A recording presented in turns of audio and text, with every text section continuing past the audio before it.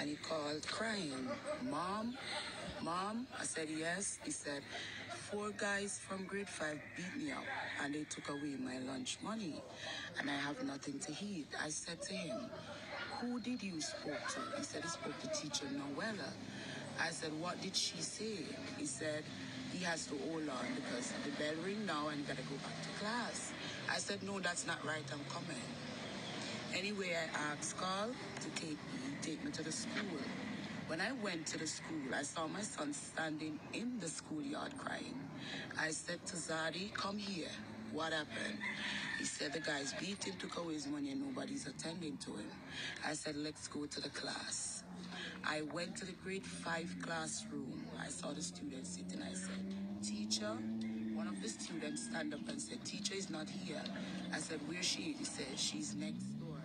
My son then said to me, Mom, look, the guy's there that beat me. I said, okay, let's go to the next class. When I went over by the class to Miss Azel, she said to me, no, mommy, you cannot come in here. It's exam time. You would have to go to the principal's office. Upon going to the principal's office, I didn't even enter the office as yet. He met me at the door and he was like, mommy, no come in here. You don't go to the classroom already, so no come in here. I said, no, but you can't do that. I didn't do anything. I went around there and the teacher sent me around here. He said, no, come out to the schoolyard and I'm going to call the police. I said, okay, call the police because that would be good.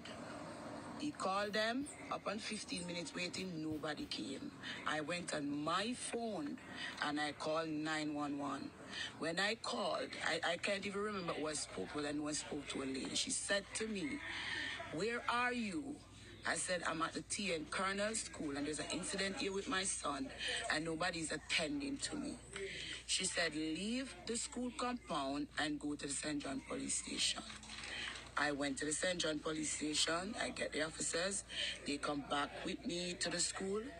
When we enter the schoolyard, from the time Mr. Denmore Roberts saw us, he opened the door and he came out and he said, y'all don't come in here. I'm going to want shit in here. The Officer Byers Walker said to him like this, no, she come and make a report and we come to see what's the problem. He said, no, we all are friends. So then forget out here.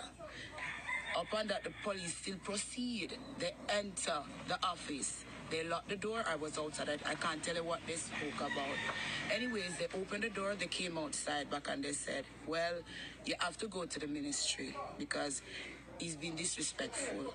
When he heard the officer said that, he turned to me and said, get that girl out here. She's a fool, a little bitch. I said, like your mother and fool like your mother. In front of the police, everybody, because you're not going to insult me in front of my kid, other teachers, other students, and the officers, and expect me to take that. The police then took me to the Ministry of Education. When I went there, I saw Mr. Emmett Michael's secretary. She told me I would have to come back tomorrow, which was the 5th. I went for the appointment at 8 o'clock. I see Mr. Emmett Michael. I explained the situation to him. I let him know that the principal said my son cannot come back to the school without I go to the ministry, and I'm here to talk about it. He said to me, Mom, go home, write a letter, and I will go to the school and find out what happened. I said, no, sir, I don't like that at all. It is now exam time, and you mean to tell me you're going to sit here and watch them put my son out of school?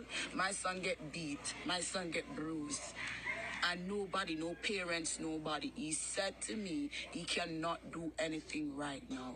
I will have to. I'm not pleased about the situation. Nobody has come to me, no parents, no student, no teacher, nobody at all. So I want to take it a little further because I find this disrespectful. Had you tried to speak to the director? Who is the director? Claire Brown. No, Mr. Emmett Michael tell me I would not be able to speak to Mr. Claire Brown without his permission. So you don't know if the director heard about the story? I don't know at all. I don't know. How long ago did this incident happen? From December the 4th. Has your child been in school since? No, sir. What is the official position from the school regarding your child? Nobody has reached out to me. I don't know anything at all. So what has your child been doing in between that time, the 4th up until now? Because I think, well, school is out. Yes. So he wasn't able to take exams or anything like No, that? he only missed 2. He missed 2? Yes. So you didn't get a report? No, nothing at all. Nothing concerning? Nothing. All right. What's your next step? Well, tomorrow I'm going back up by the ministry. I'm bringing the letters. You see, I have them here. I'm bringing my letter and I'm going to find out what is going to be happening about my son. When you told the police the story, what did they say to you? They said, go to the ministry and push it because they are not supposed to put my kid out of school. Did the police said they couldn't do anything concerning? Yes, they said the ministry would have to deal with it. Right, because it involves children, I imagine. Yes. Okay, all right. Did they tell you what the conversation between themselves and the principal was?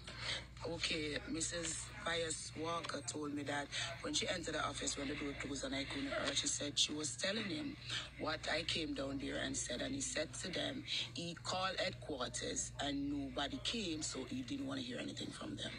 From the police? Yes. Okay, all right. And they didn't insist No. that he put your child back in school? Yes, until Mrs. Walker asked him that and he said no, not without a letter from the ministry. Why had you had previous run-ins with the principal? Never. So why was he so antagonistic towards you? I don't know. I really don't know. So it's the first time that you